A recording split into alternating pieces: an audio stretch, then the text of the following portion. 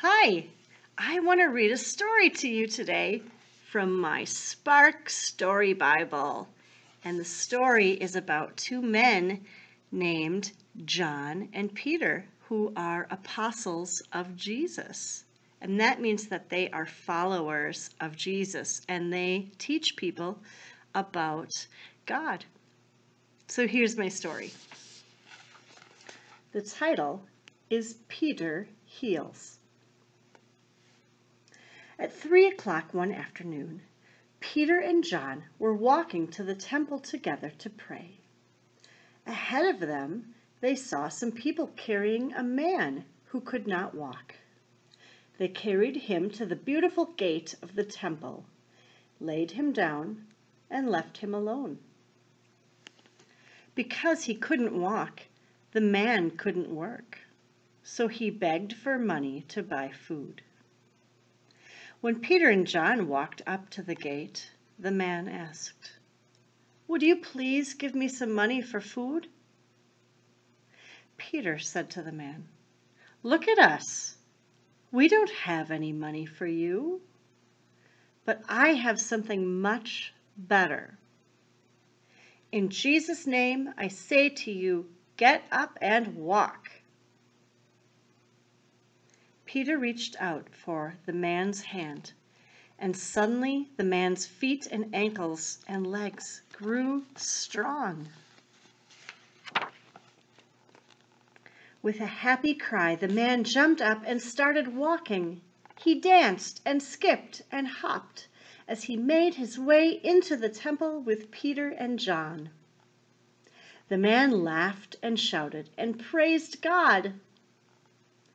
Peter and John had to move out of the way as people from all over the temple were amazed and came rushing toward the man. Everyone was talking all at once. One man asked, "What happened to this man?" Another wondered, "Isn't this the beggar who can't walk and sits by the temple asking for money?" Someone else questioned, "How has he been healed?" Finally, Peter stepped in and said in a loud voice to surprise the crowd, "This man believes in Jesus, and his faith has made him strong. Right in front of you, he has been healed, and his body is healthy because he believes." Well, that's the end of my story. Here's the picture at the end of Peter with the man who is healed. Do you pray to Jesus? Do you sometimes ask Jesus to heal you if you're sick or if someone you know is sick? It's good to be able to talk to Jesus, and sometimes we don't have exactly the right words to say, but Jesus hears our prayers, and Jesus is with us and walks with us when we bring those prayers to him. Jesus gives us healing in all sorts of different ways. It might not be healing to our bodies, but it's healing to our hearts and to our relationship with God.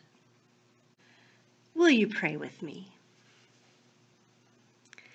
Dear Jesus, thank you for sending your apostles to teach and heal people so that they could believe in you. We thank you for hearing our prayers. We thank you for knowing what we need and helping us on our journey of faith.